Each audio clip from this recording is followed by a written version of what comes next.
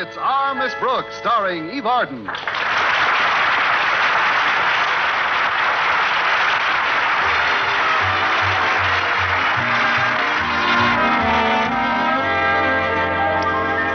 During the course of the school year, our Miss Brooks, who teaches English at Madison High, has constantly shown a rare genius for getting into the doghouse with her principal, Mr. Conklin. I've gotten into it with him so often, he's even thinking of building me one of my own. But about a month ago, I was given an unexpected opportunity to redeem myself for all my mishaps during the past year. Mr. Conklin asked his teachers and students to volunteer for certain school projects, and he permitted me to take over his favorite spring project, the school garden. I was rather surprised at first until Mr. Conklin explained that the garden is 200 yards behind our school, and he needs that much space between us for self-preservation. Last Thursday morning, I decided to get up early and have a look at my handiwork before class. But as I went into our dinette for a quick cup of coffee, my landlady had a little surprise for me. Connie, instead of bacon and eggs this morning, I fixed you something rare and exotic. How does it look, dear? Indigestible. Oh, I'm sorry, Mrs. Davis. That was unkind of me. You tell me what that stuff is, and I'll eat it. Oh, it's only some arrowroot, papaya, kukui, and poha. I still say you tell me what it is, and I'll eat it. Dear, these are Hawaiian fruits and vegetables. My neighbor, Mrs. Anderson, is vacationing in Honolulu, and she sent me a whole crate full of the stuff. Tell you the truth, I'm not really very hungry this morning anyway. Oh, dear, I had a feeling you wouldn't go for this Hawaiian mess. But, Connie, if you tried it, don't you think you might get used to it? Well, perhaps. Actually, you won't even need this stuff, Mrs. Davis. In another few days, I'm going to treat you to a batch of real fresh homegrown vegetables, right out of the school garden that Walter Denton and I planted. Oh, that's right. The inter-school gardening contest is in a few weeks, isn't it? But how do you know the vegetables will come up in time? Oh, they'll come up, even if Mr. Conklin has to plant me underneath to push them up. He's really determined to beat out Jason Brill for the trophy this year, particularly since Clay's principal won the award last year. Oh, you never saw such a vegetable garden. Radishes, celery, tomatoes, spinach. But what did Mr. Conklin's garden produce? A half-acre of night-blooming jasmine. He'd bought the wrong seeds. Oh, he's warned me if I fail him in this project, I won't have an evening to myself the rest of the semester. Oh, but Connie, that isn't fair. I'm sure he hasn't been that strict with the rest of his faculty. Well, perhaps he doesn't have to be. So far, Mr. Boynton's done a good job handling the cafeteria. Miss Miller's tossed out most of the school rubbish. What about Miss Enright? I think Miss Miller missed her. You mean Miss Enright's project? Well, that one really confuses me. She chose as her project the care and feeding of Catherine, the school goat and mascot. Well, maybe Miss Enright likes goats, Connie. Well, maybe so. She's certainly been trying to get mine for years. Well, I don't suppose I'll get it, Mrs. Davis. Hello? Miss Brooks? Walter, I have terrible news for you, Miss Brooks. Awful news. Disaster has finally struck. What is it, Walter? What happened? You're not hurt, are you? Oh, no, nothing like that. This is much worse, much worse. Oh, this is terrible, simply awful.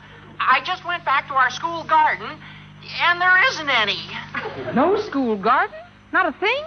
Walter, you don't mean it's completely barren. Put 2 skulls there, Miss Brooks, and you've got Death Valley. Yes, and I know just whose skulls Mr. Conklin will use for landscaping. That doesn't seem possible, Walter. You sure nothing came up? Well, only one thing while I was there, Miss Brooks. You gopher. Funny, that's the one thing we didn't plan. Well, I'll come right down and take a look, Walter. Goodbye. Goodbye, Miss Brooks. And if you draw up a suicide pact, count me in. Connie, I couldn't help overhearing you. What happened to your garden, dear? It goofed. Well, now, I'd better get down to school at once.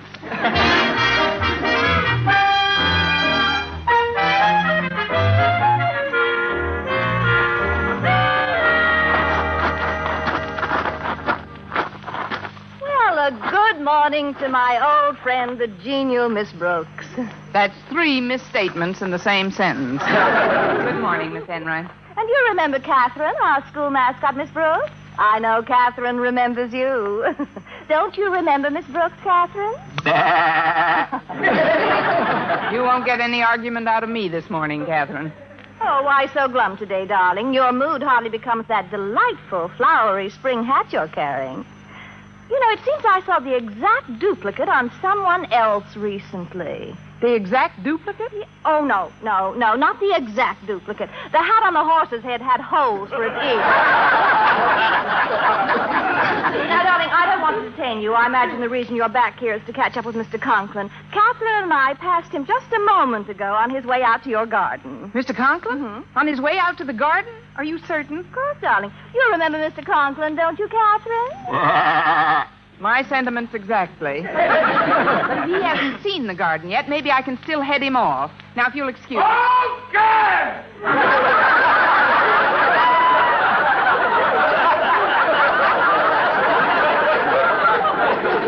He's seen it. Well, I guess that finishes me. But I still can't figure out what happened to that garden. Well, maybe you should have had someone with a green thumb to help you, like me. No, thanks. I would have spent half my time keeping your green thumb out of my blue eye. I feel it's the least I could have done after the help you've given me with my project. In the month I've had Catherine in my custody, she must have put on at least 25 pounds. And I owe it all to you. To me? But I didn't feed her. Oh, but you did, darling. Every night for the past 3 weeks I've let her graze in your garden. Huh? You let her graze in my garden? Then the vegetables did come up after all. You're only long enough to go down Catherine's throat. Oh, how that animal can eat. I must admit, I helped her. That must have been quite a sight. 2 old goats grazing together in the... Now, darling, let's not be bitter. Just resign yourself to the fact that you've been outwitted as usual. With your current project a failure, you will be working evenings for Mr. Conklin, and dear Mr. Boynton will have more time for me. Oh, then that's the reason you volunteered to take care of our mascot. You planned this whole thing. Like a general plans a campaign. Well, if I had a medal, I'd know just where I'd like to pin it. But I still can't believe that 1 goat could eat that much. Well, you just don't know Catherine. Why, she'll eat anything. I've seen her when she... Darling, where did you put your hat? My hat? Well, it's right here in my... Good grief. While we've been talking, Catherine's eaten it. Oh, I am so sorry. Well, I don't suppose there's any use worrying about that. Anyway, not with the trouble heading this way. Oh, here you are, Miss Green Thumb. Miss Enright, would you please excuse us? I have something I want to say to Miss Brooks. Certainly, Mr. Conklin. Say goodbye to Mr. Conklin and Miss Brooks, Catherine. And a goodbye to you, Catherine. I suppose you know where I've just been, Miss Brooks? Yes, sir. You've seen our garden, and I'm back in the doghouse again. In it? You practically own it, lassie. Miss Brooks, what happened to my garden?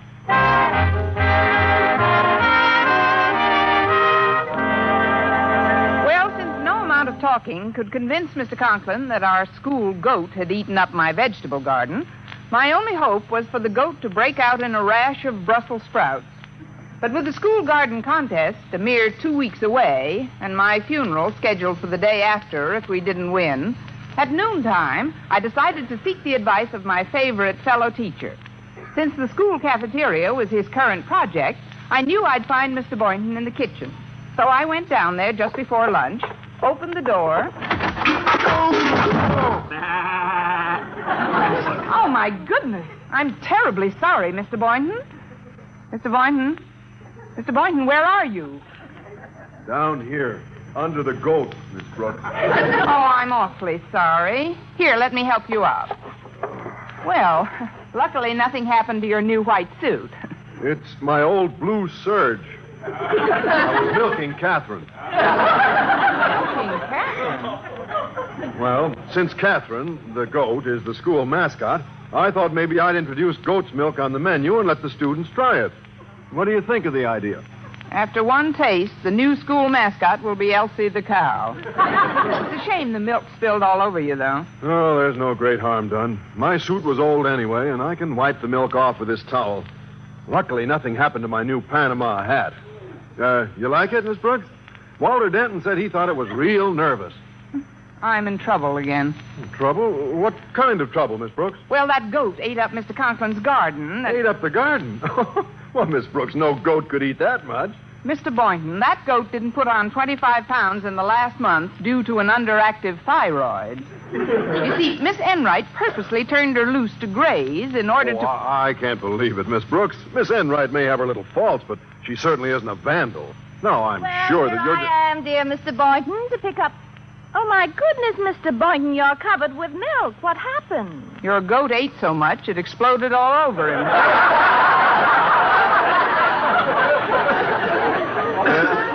Miss Enright, Miss Brooks is under the impression that you encouraged Catherine to eat up Mr. Conklin's garden. Well, that's an utterly fantastic idea. She has absolutely no basis... Well, there's no use worrying about that now. Anyway, there is still 2 weeks until the contest, and anything can happen in that time. Correction, darling. There were 2 weeks, but those 2 weeks don't exist anymore. Don't tell me Catherine ate them up, too. No, not exactly. I happened to be covering the office of Mr. Conklin during the last period, and Mr. Stone called. Mr. Stone called? Yes, Miss Brooks. We had a little small talk. When suddenly, out of a clear blue sky, he decided to hold the garden contest tomorrow instead of waiting 2 weeks. And I have a pretty good idea who dropped that clear blue sky on my head. Miss Enright, you just reminded me there's one thing I forgot to plant last week. What's that? You. And in the spirit of friendliness, I suggest you teach that walking garbage disposal not to eat people's hats. Oh, darling, do you still think Catherine ate your hat? Mr. Boynton, you know goats don't really eat things like that. Of course they don't. They'd get deathly ill. Now, really, Miss Brooks, I think that you... Hey, what happened to my new straw hat? What new straw hat? If you'll look closely, you'll notice how perfectly the red feather blends with Catherine's tongue. Hey, the fool goat did eat my hat. Oh, now, really, Mr. Boynton. Come, Catherine. It's suddenly gotten rather unfriendly in here. That could also be construed as a burp. Hey, maybe that fool goat did eat your vegetables at that, Miss Brooks. Of course she did. But with Mr. Stone judging the school gardens tomorrow, it really doesn't make any difference who's to blame for what. I'm sunk. Yeah, I guess so.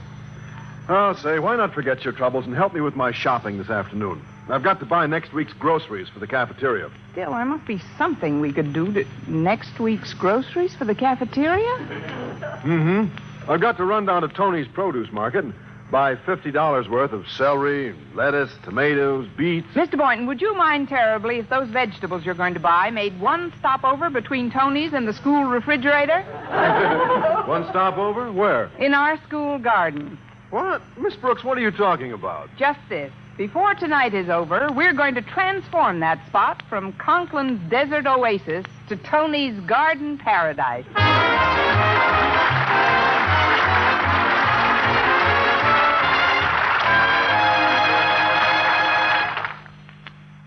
Oh, isn't it dark and peaceful back here, Mr. Boynton? Just you and I and $50 worth of Tony's vegetables. Yes, it sure is dark tonight. Hey, it's lucky we have this flashlight. Have you ever thought what we would have done if that little bulb had gone out? Constantly. It would have been difficult to plant all those vegetables. Yes, it would. Frankly, Miss Brooks, I didn't like this whole idea. And if Miss Enright hadn't played that trick on you, I never would have been a party to it. I realize that, Mr. Boynton, but there was nothing else we could do under the circumstances. Anyway, since most of the vegetables are planted now, let's not think about them anymore. Let's think about us. Us? Yes, my hands have been in the ground so much the last hour, they're cold, Mr. Boynton. Oh, mine are too, Miss Brooks. Well, let's warm them up, shall we? What would you suggest? Suggest? How about trotting a couple of laps around the athletic field? Mr. Boynton, I said my hands are cold, not my feet. Oh. Well, suppose I just reach across and... Holy cow, your fingers are freezing, Miss Brooks. You're holding a bunch of carrots. Mr. Boynton, isn't that another flashlight over there? Where? Oh, you're right, Miss Brooks. Somebody's coming. Oh, we can't be found here. Not with a hot vegetable garden. Let's get behind that big oak tree until they pass by. No, you get behind the oak. I'll get behind the small elm right near it. Now, if we both get behind that oak, we'd have to huddle too close together so as not to be seen. We're going to miss that elm, aren't we? Oh, I'm certain the oak will hide the two of us easily. Well, all right, Miss Brooks, but please come along. I only hope whoever that is. Sure, you must be mistaken, Harriet. I saw no flashlight in the vicinity of my bald vegetable garden. Well, I guess it was a firefly then. Can you tell a flashlight from a firefly from a distance, Daddy? Well, of course. If you can hear it breathing, it's a firefly. There are no fireflies around this time of year, child, and do stop dropping those cucumbers all over the place. But, Daddy, do you think it's honest, buying all these vegetables and laying them out in your garden just to win a prize? Well, it's not dishonest. We're merely giving these poor, friendless little vegetables a home for a day or so. But, Daddy, is it honest? Harriet, thank goodness you've been brought up to be a good, honest child, and your daddy dearly loves you. But there are times when he devoutly wishes he could trade in his scrupulously honest daughter for a slightly sneaky son. Daddy, Now, Harriet, not another word. Just drop your bag of vegetables in front of that oak tree and start distributing the stuff in even rows. Well, all right, Daddy. I'll start planting my tomatoes in this row of 2-foot-high celery, and you start planting your vegetables over there. We'll soon have this barren desert looking like I'll start planting my tomatoes in this row of 2-foot-high celery. Oh. And look at all these beautiful potatoes and beets and onions and radishes. Oh, what hath heaven wrought? A few short hours ago, a wasteland, barren, denuded, and now this miracle that passeth human understanding. I must be... Harriet, is there a bright, shimmering glow about my head? Gee, I don't understand how they... Oh, Daddy, that light. Over there, there's somebody coming. You're right, child. There is somebody. Great Scott, we mustn't be caught here. Quick, hide behind that elm tree. I'll get behind the oak. I don't think anyone could see me behind here. Phew. Certainly wouldn't want any of my teachers to know what I was up to tonight. There isn't one of them I could trust to keep my secret. Not even Mr. Boynton? No, not even Mr. Boynton. True, he's a just and honest man with a highly developed moral sense, but you can never be certain.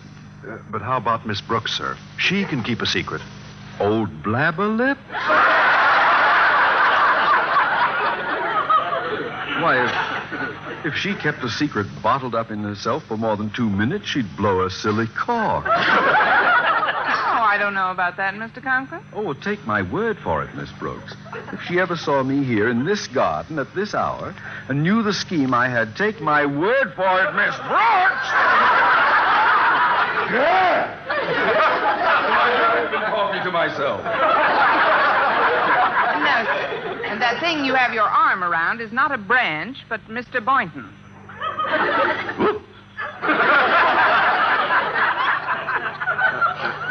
Hello, Mr. Conklin.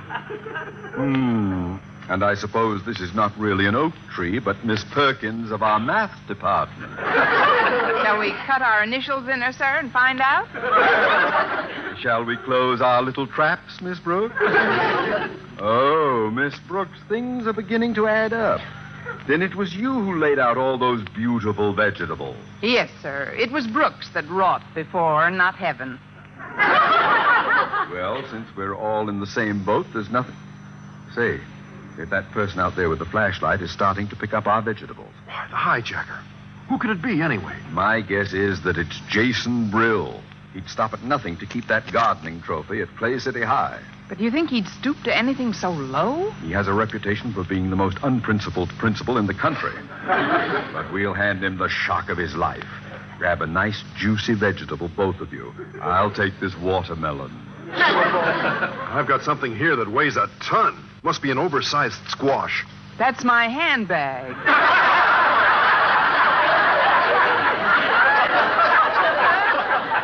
All right, now, all right. Attention. Get ready to jump him. When I give the signal, we charge. Ready now? 1, 2,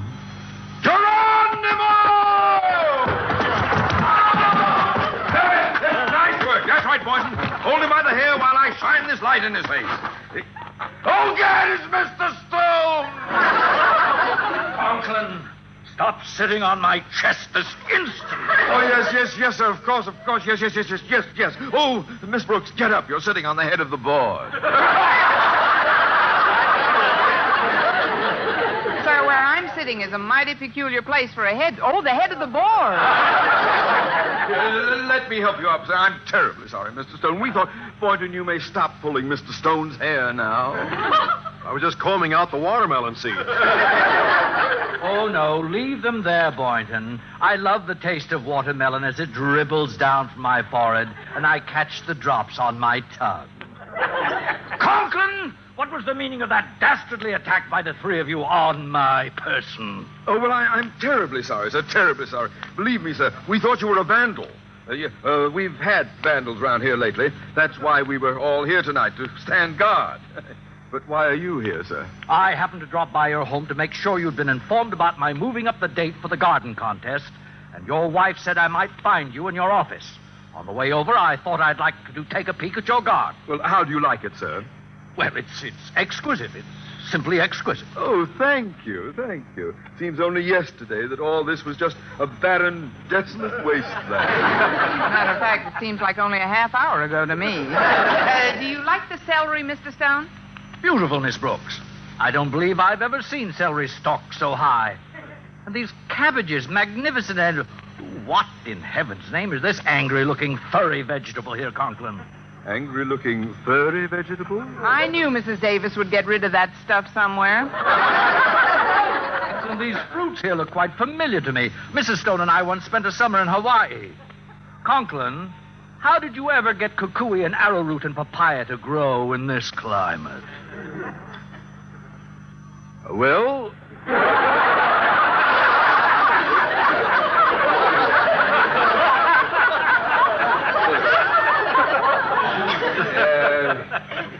there's really quite a fascinating story attached to that. Tell him the fascinating story, Miss Brooks. Yes, sir. A fascinating story. Well, we knew ordinary farming methods would never grow us any Hawaiian fruit, so we watered the ground here daily with pineapple juice. Oh, really now? And tell me, Miss Brooks, how did you manage to grow a fruit with a little tag on the bottom saying, "Welcome to beautiful Hawaii"? Well, frankly, sir, those tags, "Welcome to Hawaii," were just sent to the three of us today. And just why were they sent to the three of you, Miss Brooks? Because right now, it looks like we'll be teaching there next semester.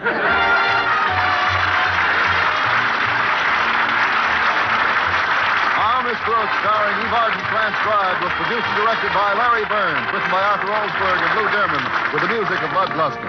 Mr. Conklin was played by Gale Gordon.